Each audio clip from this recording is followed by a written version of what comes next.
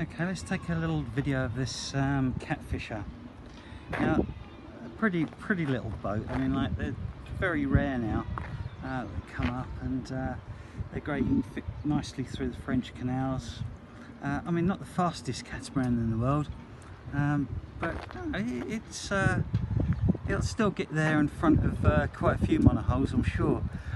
It needs a little bit of cosmetic surgery, this one. I mean, if it was mine, I'd kind of rip all of those mats off the forward deck and either rip them off and get it all sanded down properly and have it either painted or new mats fitted. It just looks tatty.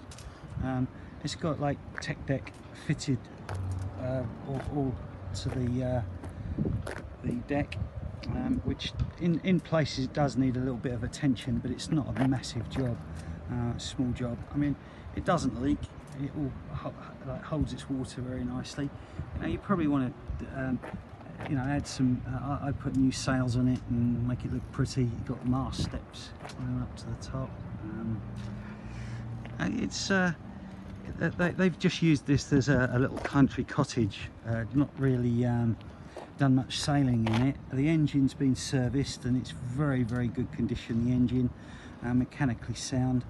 It hasn't got a lot of electronics, and if whatever it has got, I'd probably, either replace them or put a you can do everything from an iPad these days, so it's ready to go, really.